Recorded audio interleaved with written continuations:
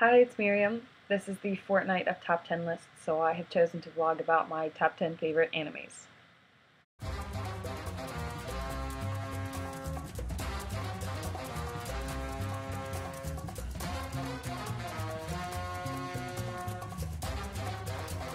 Cowboy Bebop is about Spike Spiegel, a cowboy, or a bounty hunter, and he's one of the coolest characters ever created. He has a past with a crime organization called the Syndicate, and he's on the run. His adventures in his ship, the Bebop, take him all over the solar system with his partner Jet.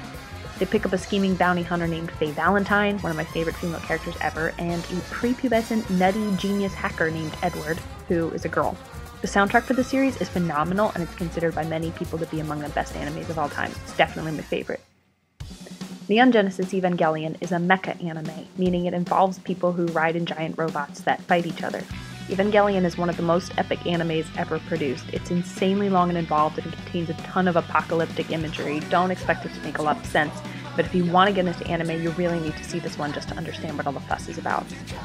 Gurren Lagann is made by the same company that produced Evangelion. It bears some resemblance stylistically and because of its epic cosmic themes, but the story is much better managed. Humans have been forced to live underground due to dangers on the surface of the Earth, but Simon escapes his underground village with his surrogate big brother, Kamina. They find a bunch of other humans with mechas, and they fight other people in robots and go in outer space. It's crazy, but it's gorgeously drawn, and it's interesting to see a brotherly relationship, not a romantic one, as the driving force behind an entire story. Kurishitsuji, or Black Butler, is about a 12-year-old boy named Xiao, whose parents are murdered, and in order to get revenge, Xiao makes a pact with a demon. The demon takes the form of a butler named Sebastian in order to help Xiao track down his parents' murderers, and once they get revenge, Sebastian will get Xiao's soul. This show is fantastically witty, and it's set in Victorian England. It's got a dark tone because of all the demonic activity, and the banter between the uptight Xiao and the devilish Sebastian is particularly enjoyable. Panty and Stocking with Garter Belt is possibly the dirtiest show you may ever see. Do not watch it with children around. I don't care if it looks like Powerpuff Girls. It is unbelievably raunchy. Panty and Stocking are sister angels who got kicked out of heaven and are trying to earn their way back in by cleaning demons off the streets. And that is basically all you need to know. Akira is one of the most amazing animated films of all time. It's considered a classic in Japan. It's set in Neo-Tokyo in 2019. A boy named Tetsuo is discovered to have psychic abilities similar to Akira, a boy who destroyed Tokyo 30 years previously.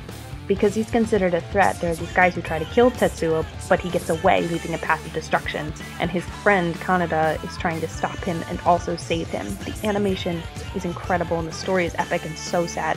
Also, they're trying to make this into a live-action version with white American actors, which I think is the shittiest idea ever. More on that in another vlog. For all of you Twilight fans, I'm not one of them. Vampire Night is a story about vampires and an actual love triangle, only much better written. The girl named Yuki is torn between Zero, this boy she was raised alongside like family, and Kaname, the handsome and civil vampire leader who saved her life as a child. Fill in the blanks. It's actually really enjoyable and pretty well written. Cheese Sweet Home, I could not get enough of this show. It's like 100 episodes, but they're only like 3 minutes each. It's about a kitten who gets lost and then adopted by an adorable family with an adorable little boy. It sounds ridiculous, but it is it's like crack. You can't stop watching it. It's so cute. Ouran High School Host Club is a great anime to start with if you're new to anime. The mood is light, the story is easy to follow, and all of the characters are pretty likable. Haruhi is a poor scholarship student at a super rich private school. While in the host club room, she accidentally breaks a vase, and in order to pay off her debt, she joins the host club and poses as a boy. Hijinks ensue. Howl's Moving Castle.